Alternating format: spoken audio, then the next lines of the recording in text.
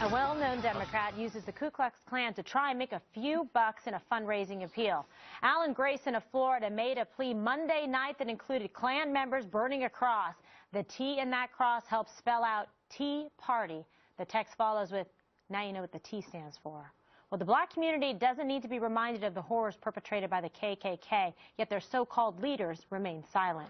Former Representative Alan West wants answers. Grayson has refused to apologize. Where's the NAACP and Ben Jealous? Where's the National Urban League and Mark Morial? Where's Representative John Lewis, who is from Georgia, who marched with Dr. King, who, as I was growing up, was my representative as a young man in Atlanta, Georgia? Where are the voices of the Congressional Black Caucus, Reverends Al Sharpton and Jesse Jackson? Well, Grayson has refused to apologize, remarking simply, if the shoe fits, wear it. I mean, there's so much to say about this. The thing that amazes me about it, first of all, Grayson is, believe me, I'm not saying it was defending Grayson, but beyond that, it seems to be, remember when Bill Clinton did the Sister Souljah moment, when he separated himself out and it proves that was smart? Why Jesse Jackson and Sharpton don't take advantage of one of these things and stand up? They get a lot of good press out of it, and who's going to be against them? Why doesn't President Obama? I mean, yeah. Why doesn't President Obama do it? I don't know the answer to that, Dana. Why doesn't he become the leader? Why don't you call him? Because they decided not to comment. Yeah. The New Hampshire state legislator that said the horrible thing about Obamacare and slavery, President Obama actually talked about that in a speech and called him out on it and tried to label the entire Republican Party that way. But they refused to comment on this today and to tell Grayson to back off. I think everybody's worried Grayson will shoot him. You make a great point, and we made some calls to find out where did the Democratic black leaders stand on this issue. We want some accountability. We want answers. We want to know your position. Here's what we got. Okay. Congressional Black Caucus, no comment. Charming. Jay Carney, I haven't spoken with the president about Alan Grayson's KKK fundraising email. So why can't you just comment? Well, there you go. Reverend Jesse Jackson for the Rainbow Push Coalition. Michael will email or call me back with something. We're waiting. We're still waiting. All right, Al Sharpton, National Action Network. Emailed, no response. We're waiting. We'll just wait, I guess, till 6 o'clock or something like that. The National Urban League, we emailed, don't have a response back. NAACP didn't get back to us. We did leave a voicemail, a very courteous one, in fact. Representative John Lewis, we called and we emailed. I'm beginning to get a complex like we're unpopular or something. And then, of course, you know, their usual stuff. What did Beyonce say about it? Bob, we're not going to let you distract us from this important point. It's actually a decent question. Because it's not about race, it's about politics, and it's always been about politics. This would be a great opportunity for someone to step up and take and just tell Grayson, shut up.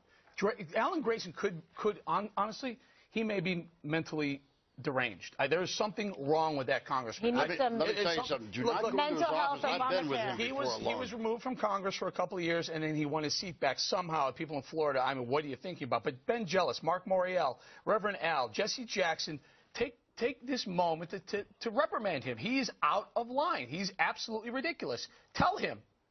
It would be great for them. They should do it. It's just sad, though, because this is a real void of leadership, and, you know, we're waiting for these responses, and they just don't seem to care enough to say anything, Greg. Well, I'm just curious. Well, by the way, Alan Grayson is so ugly, his pockmarks have pop marks. Okay, that was where did he get the cross? My theory is he burned that cross, that he might actually be a member of the KKK, because usually racists are so smart and devious that they behind the smearing of others in order to propagate their own secret racism. Grayson has yet to respond to my question, are you in the KKK, sir? He hasn't responded, and I'm asking him now. He's a racist. What, he's obviously a racist. It's like Chris Knopf. Chris Knopf said he would horsewhip the Tea Party. Who horsewhips? Slave holders. Slave owners horsewhip. Apparently, racism runs in these guys' blood. I had a conversation with Greg before the show on this, and he's so smart. He writes so smart. He does not call on you a racist. So don't get. Are you? Just be careful. I'm telling. No. Just be careful here. That's all I'm saying. And this has happened before. Look. There's some. What, is Greg going to need security? No. It's not that. There have been lawsuits against people who've been called. No, I'm just using his own reasoning against him. You know, I think the idea of the cross is an interesting concept myself. We thought that. Listen, Grayson. you're right. You took my line. But the fact is, Grayson's the head of the Pelosi should say something about him. They should throw the son of a bitch out. I think he's. You know what? Now, does anyone else want to ruin my block more? Anybody else want to blow it up like TNT dynamite? Anybody? No, Bob. You know, my point is this. My point is this. For the longest time, there are people on the left that use racism to disarm their adversary, so the adversary cannot have a debate. All I'm doing is turning it back on them. I know exactly what you're doing. Okay.